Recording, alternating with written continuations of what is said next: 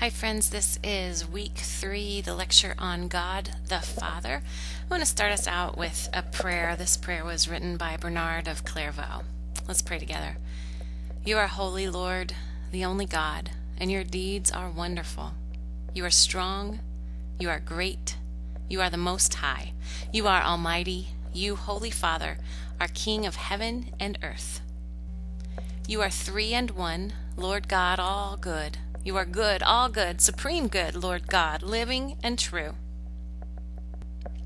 You are love, you are wisdom, you are humility, you are endurance, you are rest, you are peace. You are joy and gladness, you are justice and moderation, you are all our riches, and you suffice for us. You are beauty, you are gentleness, you are our protector. You are our guardian and defender. You are our courage. You are our haven and our hope. You are our faith, our great consolation.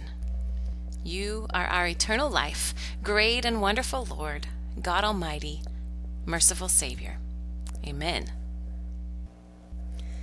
As we continue to explore how we can begin to articulate a biblical theology of worship, let me remind you what David Peterson said in your textbook. The theme of worship is far more central and significant in Scripture than many Christians imagine.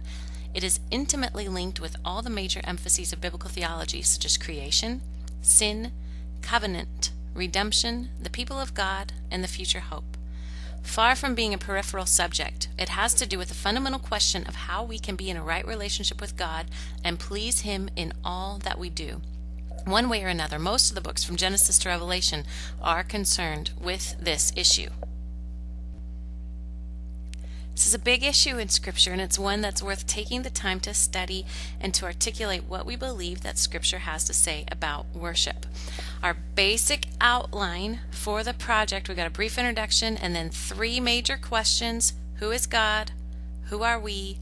And how can we respond to God? And then a brief conclusion. Now, we've already talked about steps 1 and 2. Step 1 was to define worship and defend your definition.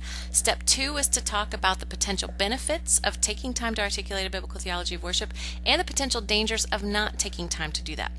We're going to jump from the introduction into the first major section this week on this who is God question. Let me assure you, we will not fully answer that question.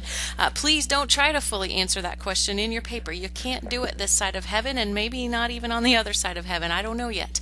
But we can start to speak some of these things that He has revealed Himself to be. And so this week we're going to look at who is God the Father, who is God the Son, and who is God the Spirit. Who is God? What has He done? And what does He expect from us?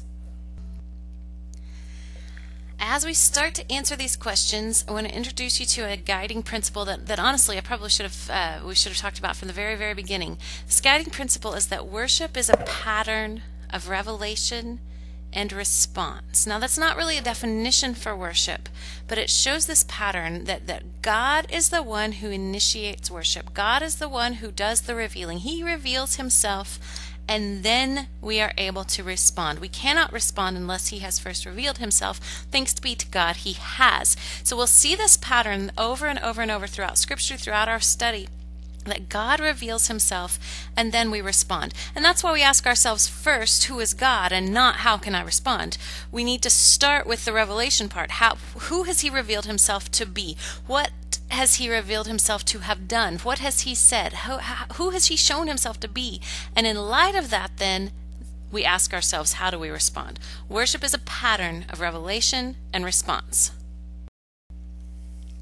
So who is God the Father? Well, first of all, He is our Creator. We see that in Genesis 1, and actually we'll see that the Son and the Spirit were also present at creation. But Genesis 1 especially points to us this reality that God the Father is our Creator. D.A. Carson says that worship is the proper response of the creature to the Creator. Worship does not create something new. Rather, it's a transparent response to what is, a recognition of our creaturely status before the Creator Himself. Donnell Franklin expands on that quote and says that apart from acknowledging that God is God and we are not, the perspective of creation should also cause us to consider the diversity with which we respond. created in his image, we must certainly expect to worship him with all of the creativity we can muster. God the Father is also our sustainer. Revelation 4 declares that he is worthy to receive glory and honor and power. Why? Because he created all things, and by his will they were created and have their being. So God the Father, the one seated on the throne, is worshipped in Revelation chapter 4 as worthy to receive glory and honor because he created, he's our creator, and because he is the one who gives us our being, who gives all of creation the ability to continue to exist. Acts 17 says it this way: the God who made the world and everything in it is the Lord of heaven and earth, and does not live in temples built by hands. And he is not served by human hands as if he needed anything, because he himself gives all people life and breath and everything else. He sustains us. Throughout Scripture, God the Father also shows himself to be both transcendent and immanent. Now, Bob Kauflin talked a little bit about this in his Healthy Tensions in Christian Worship lecture that you listened to in week 1. We need to emphasize it. These seem like opposites. He is transcendent. He is beyond us. He is unapproachable. He is holy. He is perfect. And yet he is also immanent. He is with us. He is our friend. He is close to the brokenhearted. He is both beyond us and with us, 100% of both. And only God, of course, could do that. Dan Dozier says that when we say that God is immanent, we're saying that he is present with us. He abides with us. Even more, he abides in us. Herein lies the essence of mystery. The transcendent God, the one who by his very nature is above and beyond us, is also the ever-present God who lives and abides in his people. He dwells among us. It's good news, my friends. Isaiah 54 says it this way: your Maker is your husband. The Lord Almighty is his name. The Holy One of Israel is your Redeemer. He is called the God of all the earth. And we can see transcendence and immanence both all over this passage. Your Maker, he is transcendent. He's the only one who's able to make us. He is transcendent. Is your husband. There's an eminence word, that closeness word, that with usness word. The Lord Almighty, transcendence, is his name. He has revealed himself to us. He is with us. He is immanent. The Holy One of Israel, there's your transcendence again, is your Redeemer. He's immanent. He's with us. He's purchased us back for himself. And he is called the God of all the earth, both transcendent and immanent. Isaiah 57:15, for this is what the high and lofty one says, he who lives forever, whose name is holy. I live in a high and holy place. We've got transcendence all over those first 3 lines of the passage, but then we see that he is also with him who is contrite and lowly in spirit, to revive the spirit of the lowly and to revive the heart of the contrite. 100% transcendent, 100% immanent, 100% beyond us, 100% with us. In Isaiah chapter 6, we have recorded Isaiah's vision of God in all his transcendence and also making himself known as immanent, as one who is with us. Isaiah 6 starts this way: in the year that King Uzziah died, I, Isaiah, I saw the Lord seated on a throne, high and exalted, and the train of his robe filled the temple. Above him were seraphs, each with 6 wings. With 2 wings they covered their faces, with 2 they covered their feet, and with 2 they were flying. And they were calling to one another, Holy, holy, holy is the Lord Almighty. The whole earth is full of his glory. At the sound of their voices the doorposts and thresholds shook, and the temple was filled with smoke. Woe to me, I cried. I'm ruined, for I am a man of unclean lips, and I live among a people of unclean lips, and my eyes have seen the King, the Lord Almighty. Then one of the seraphs flew to me with a live coal in his hand, which he had taken with tongs from the altar. With it he touched my mouth and said, See, this has touched your lips. Your guilt is taken away, and your sin atoned for. Then I heard the voice of the Lord saying, Whom shall I send, and who will go for us? And I said, Here am I. Send me. Isaiah saw the Lord seated on a throne, high and exalted, with the train of his robe filling the temple. Isaiah saw God in his most natural state, on a throne. Now this isn't rocket science, but a throne symbolizes kingship. The Lord is the king. He is the exalted one. He is the powerful ruler of all. The robe is also symbolic of the fact that he is royalty, that he is majesty. The train of the robe was so great that it filled the temple. Isaiah saw God in his most natural state, on a throne. He was wearing a robe, reminding us that clothes are an indication of status, and in this case, the robe is an indication of his royalty, and this train filled the temple. The temple was the most holy place, the place where God's glory rested. Now, this does not mean that God is small or that God is limited to the temple. The Israelites understood that the temple was the place of God's dwelling, but they did not by any means limit him to that. In fact, in 1 Kings we read, "But will God really dwell on earth? The heavens, even the highest heaven, cannot contain you. How much less this temple I have built." Above him were seraphs, each with 6 wings. With two wings they covered their faces, with 2 they covered their feet, and with 2 they were flying. Seraphs, or seraphim, as seraphim would be the Hebrew way to make it plural. S, of course, would be the English way. So either way, it means more than one seraph, and depending on the translation you're using, you may see seraphs or seraphim. Seraphim were created beings, created by God, and they were created to minister in the direct presence of God, and they were given exactly what they needed to do the job they were created to do. The God who created them gave them just what they needed to fulfill their purpose. So with 2 wings, they covered their faces, symbolic of their humility. Remember that anyone who sees God dies, and so they were humbled themselves before him and covered their faces. With 2, they covered their feet. Think like a Hebrew with me. Think in concrete terms as far as images. Our feet are what touched the ground. What were we created from? We were created from the ground. And so if the fact that they covered their feet was symbolic of the fact that they knew that they were created beings. It was also symbolic of their service to God. And with 2 wings they were flying, symbolizing their ongoing activity in proclaiming God's holiness and his glory. They were calling to one another, "Holy, holy, holy is the Lord Almighty. The whole earth is full of his glory." God's holiness is that which sets him apart from everything else. It's a description that applies to his every characteristic, action, or word. I like to think of it as kind of an umbrella description of who God is. Anything that you can say about God can be described as holy. So his love is holy, his wrath is holy, his justice is holy, his mercy is holy, his nose is holy. Anything you can say about God can be described as holy because he is supremely holy. The description applies to his every characteristic, every action, every word. The description is often attached to his name being a very personal expression of his absolute perfection. Holy, holy is the Lord Almighty. Holy is his name.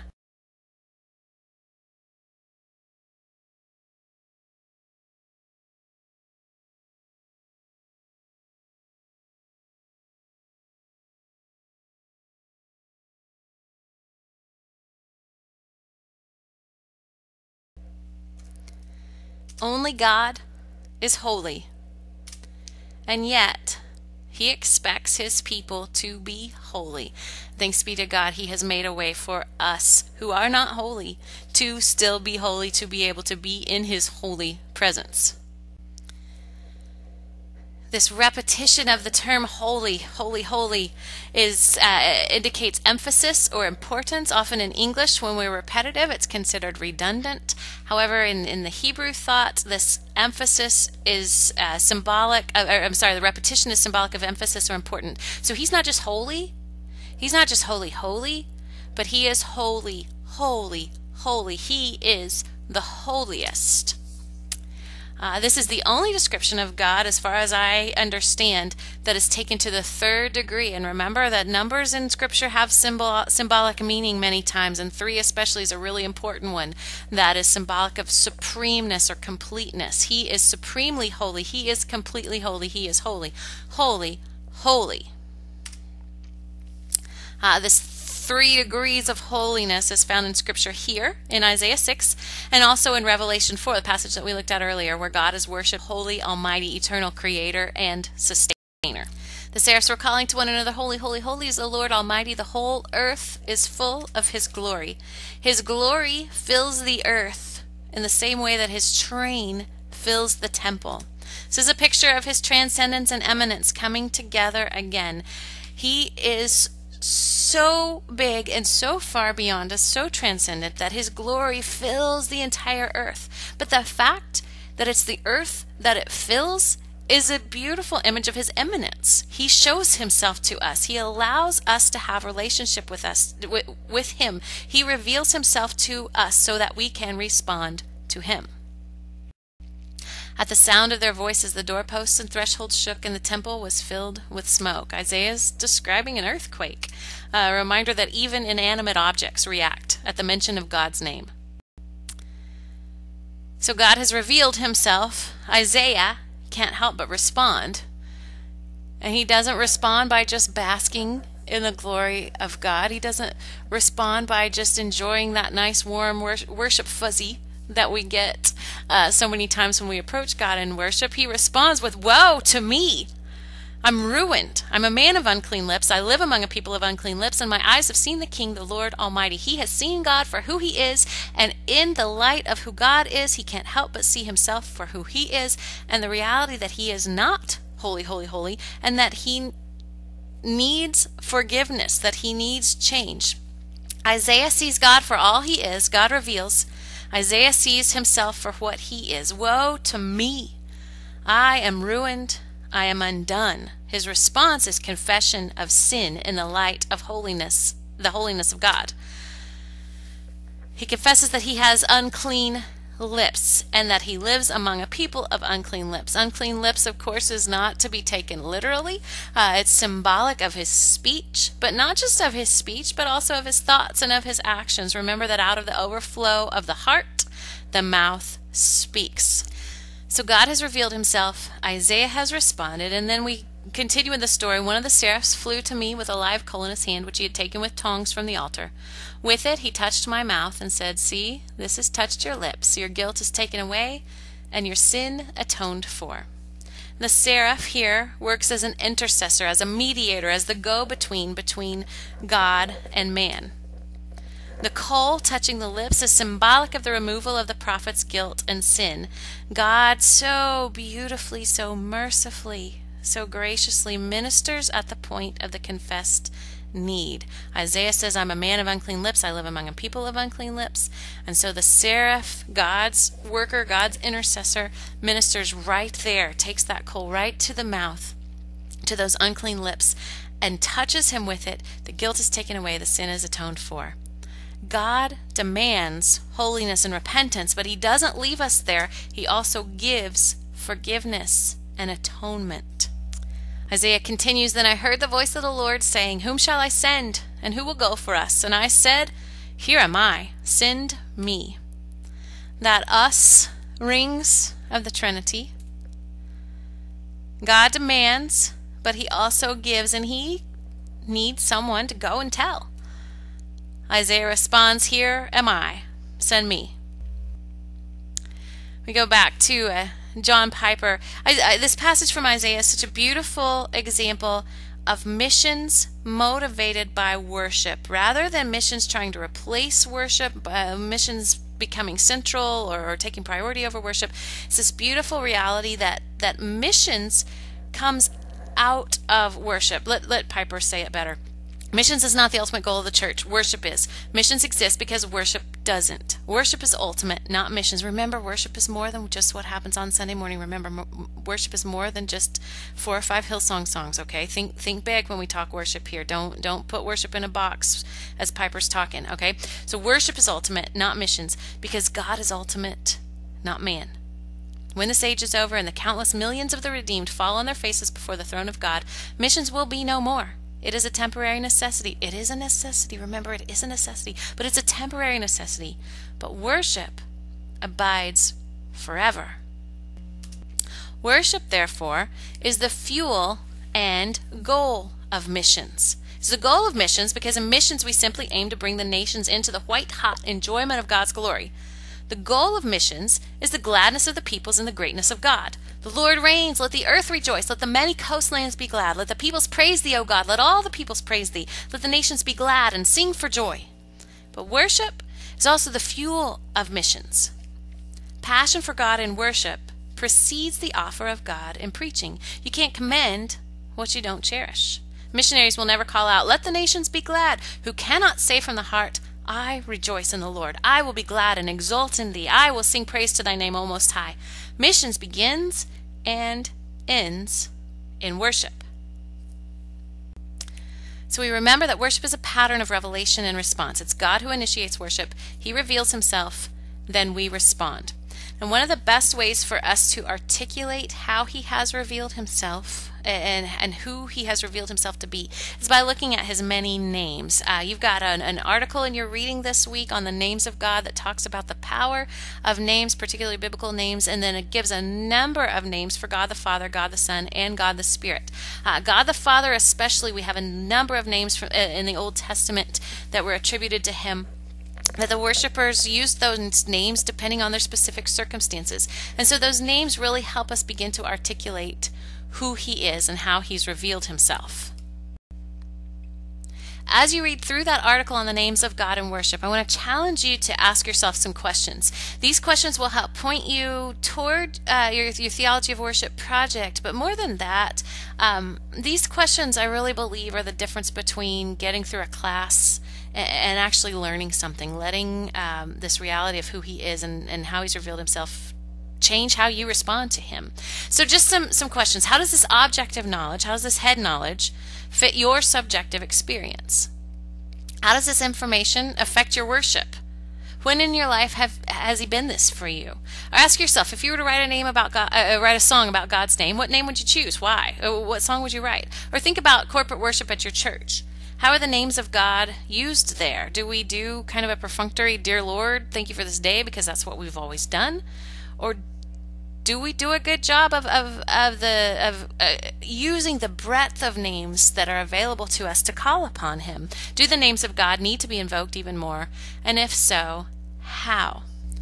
Now, how all this comes into the Biblical Theology of Worship assignment is we're moving into step 3. In step 3, you're going to list 8 to 12 names or characteristics, actions, and expectations of God the Father, 5 to 9 for God the Son, and 3 to 5 for God the Spirit.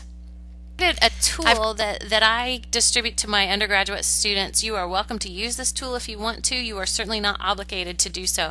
What I've found with my undergraduate students is if they use this tool, it helps keep them on task to remember that we're not just talking about some random name or characteristic, but we're also talking about what he's done that helps us understand that he is that, and then what he expects from us in light of that. So it's basically just a chart.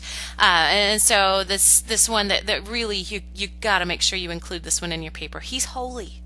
God the Father is holy. We see just a couple of examples of biblical support for that. Of course, there's support throughout Scripture. You don't need to try to list every one, but give me some good, strong examples in a healthy way with their context of God the Father being holy. And so I've given you Isaiah 6:3 and Revelation 4:8. What has he done to show us that he's holy? Well, he is. He was, and he is to come. And he has made perfect forever those who are being made holy. In light of the fact that he is holy and that he has shown himself to be holy, he expects his people to be holy as he is holy. So I take that raw information and I put it together into a paragraph. So, for example, God the Father has revealed himself to be a holy God. Isaiah 6, Revelation 4. He is eternally holy, and he expects his people to be holy just as he is holy. He works in the lives of his unholy people to make their holiness possible. He has made perfect forever those who are being made holy. And so you see, we take the raw data and use a concordance, use Logos, use whatever online version of a concordance you use to find those. Make sure you're being fair to their context, though. Don't just grab a characteristic of God that happens to be one of your favorites and, hey, look, there's a verse, so it's good. Make sure that you're being fair to the verses in their context. Take that raw data and turn it into paragraph form. So step 3, we've got 8 to 12 characteristics, actions, and expectations for God the Father, 5 to 9 for God the Son, and 3 to 5 for God the Spirit. This will by far be the most time-consuming part of the Biblical Theology of Worship paper. Honestly, it's not difficult. It shouldn't be difficult. There are some wonderful tools that will help you find these things, but it will be time-consuming, and that's the feedback I've gotten from students year after year after year of using this methodology. I thought it was going to be easy. It really wasn't that hard. It just took a lot longer than I expected to.